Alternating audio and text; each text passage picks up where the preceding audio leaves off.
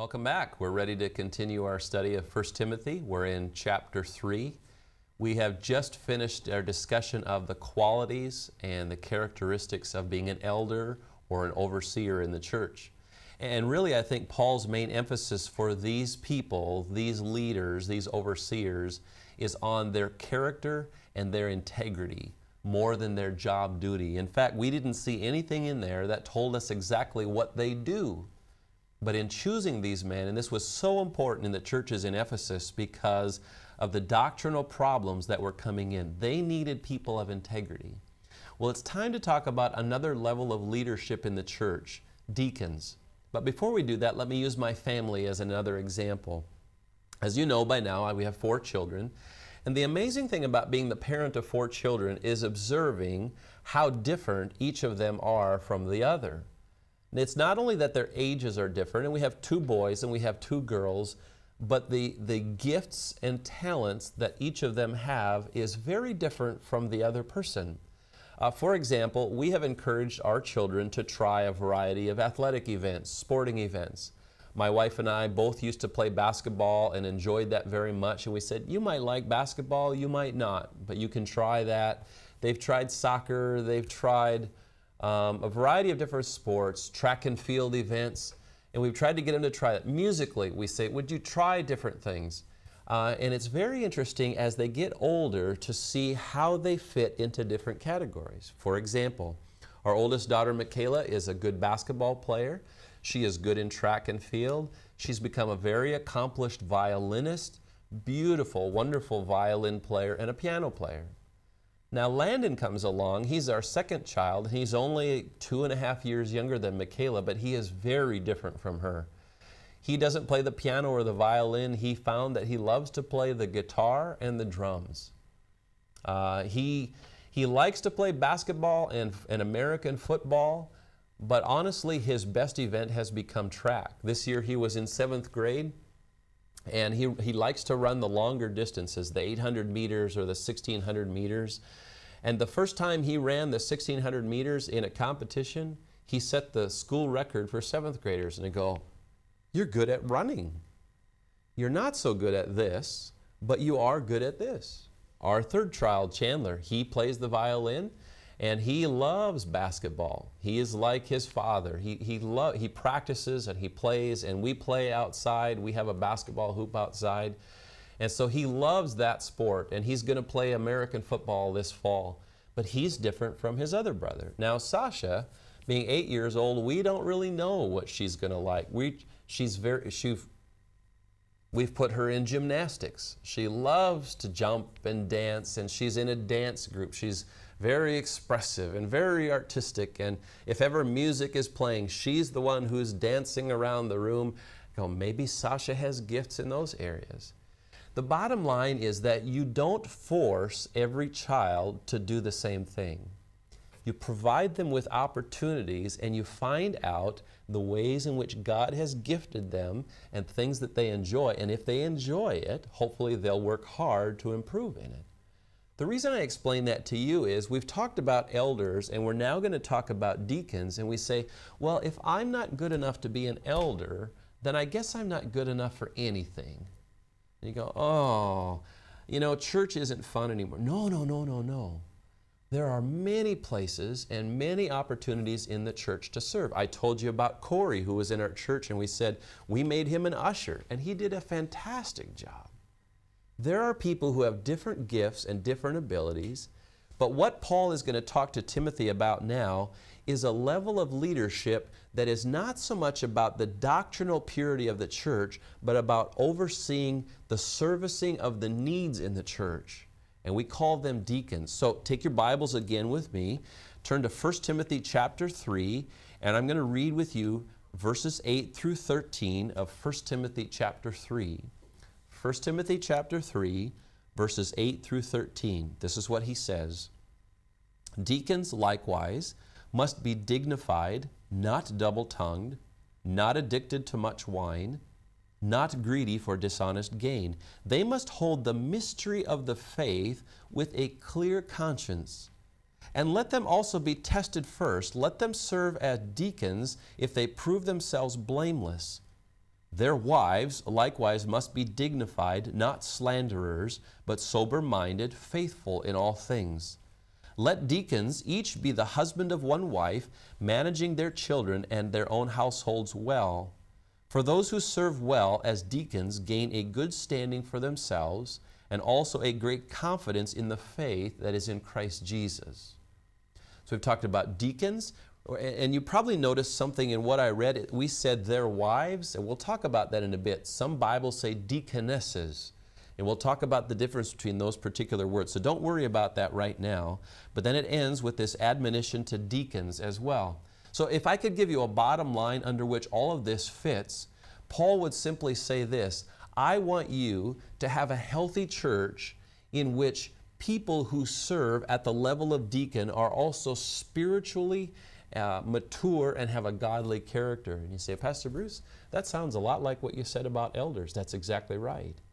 In fact, as I was reading those verses, did you notice how similar the list between the elders and the deacons was the same? Not identical, but very much the same. And the other thing that intrigues me about this list, it doesn't talk about their particular duties. Again, it focuses on their character.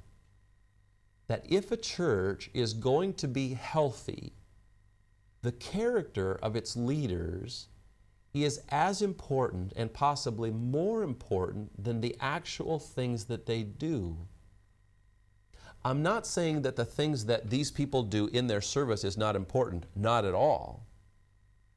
But you can do the right things with a bad character and cause a distraction to the gospel. Whereas if your relationship with the Lord is intact and in healthy ways, God can use you in ways that can be blessed beyond what you can even imagine. So he's talking about healthy churches that use men and women in roles such as these, talking about this, and their character is such as this. You say, well, where does this notion come from? Where do you get this idea? We get the idea of a problem that was fixed when we go back to the book of Acts. So if you keep your finger or a marker in 1 Timothy chapter 2, and I want to go back to Acts chapter 6 for just a few minutes. Acts chapter 6 points out a problem in the early church that the apostles had to come in and try to address. It begins this way, Acts chapter 6, verse 1. Now in these days, when the disciples were increasing in number, a complaint by the Hellenists arose against the Hebrews because their widows were being neglected in the daily distribution. So here's essentially what was happening. The widows in the culture of the first century had a horrible time just surviving. That not only were women very socially low in the social scheme of things, if you were a woman and your husband died, your means of support was completely gone. You were at the mercy of your culture or your society or your community to just even survive. So the Christian church begins, and people are beginning to get saved, and appropriately the church begins to say, hey, these are widows that we can help. And they say, great, we would love to help. But what happened is this. There were the Hebrew widows, but it talks about the Hellenist widows. And what was happening was this: these women who lived in other places outside of Israel were coming back to spend the final years of their life. And as they were coming back, they were saying, well, we have needs too. We need food to eat. We need to have a provision made for us. And somehow between these two groups of women, not all of them were being served well. So this was the problem. Verse 2. And the 12 summoned the full number of the disciples and said, it's not right that we should give up preaching the word of God to serve tables. Therefore, brothers, pick out from among you 7 men of good repute, full of the Spirit and of wisdom, whom we will appoint to this duty.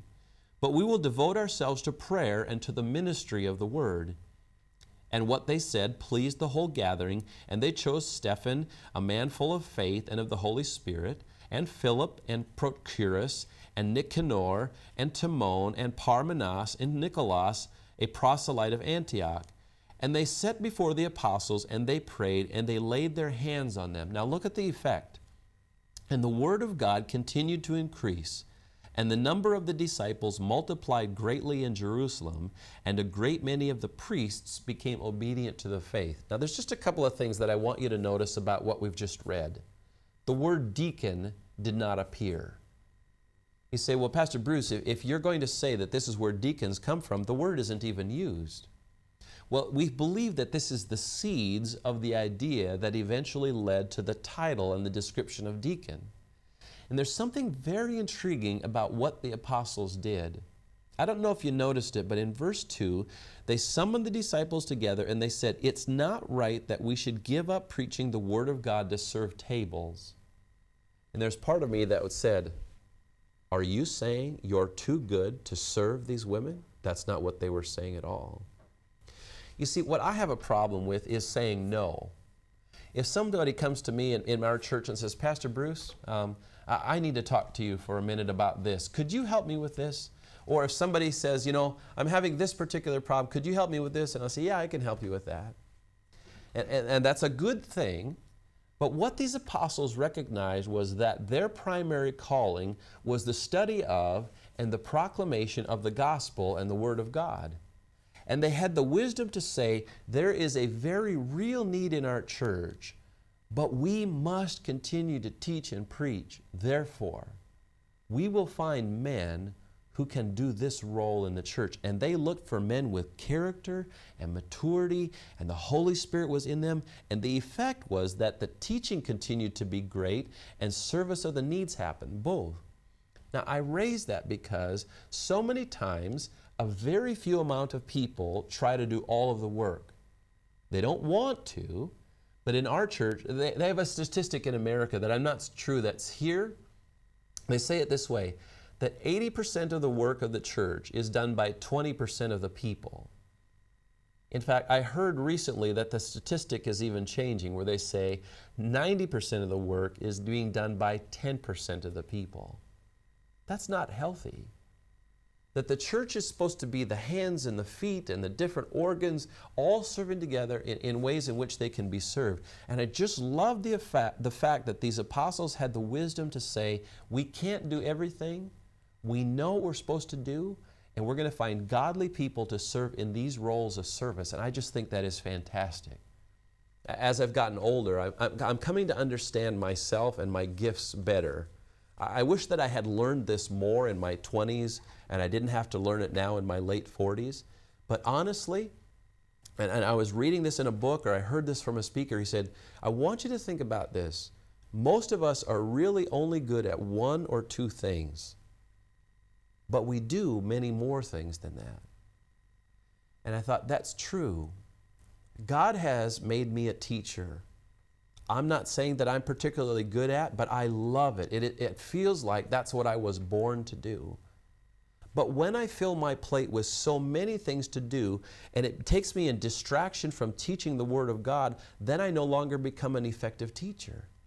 So we need in our churches men who will come along and women who will come along and say, you know what, I can't be a teacher or a preacher like you, Pastor Bruce, but I love to help serve the needs of people. And I say, thank you, Lord, that together we are accomplishing the mission that God has given for us. While we continue being a benevolent project, your kind donations will continue to be vital in fulfilling the calling of TVS ministry. We do count on your gracious support and cooperation. For detailed information, visit www.tvseminary.com.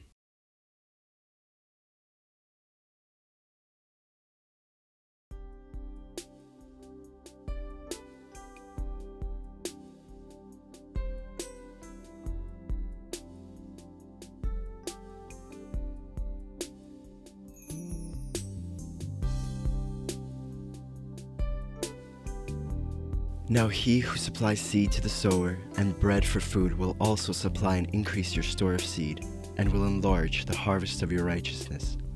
You will be enriched in every way, so that you can be generous on every occasion, and through us, your generosity will result in thanksgiving to God. 2 Corinthians chapter 9, verses 10-11. How to give to TVS Ministry. You may give online at efca.org/givenow. In the description place, write Russia Distance Learning, account number 24109-0150. Or make checks out to EFCA. Write on the check memo line, Russian Distance Learning, account number 24109-0150. Mailed to EFCA Donor Services, 901 East 78th Street, Minneapolis, Minnesota, 55420-1300. Or send your gift through PayPal for tvs.gift@gmail.com.